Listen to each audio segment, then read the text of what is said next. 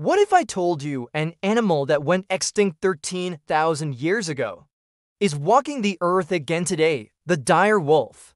The same legendary beast made famous by Game of Thrones.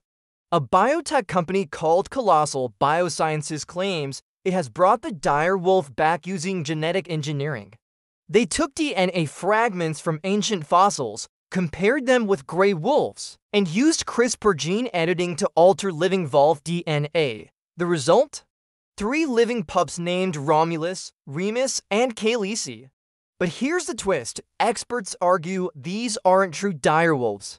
Only 14 genes were edited out of millions, which means they're really just engineered wolves that look a little bit like direwolves. So the big question is, are we truly bringing back the past, or just creating designer animals for show?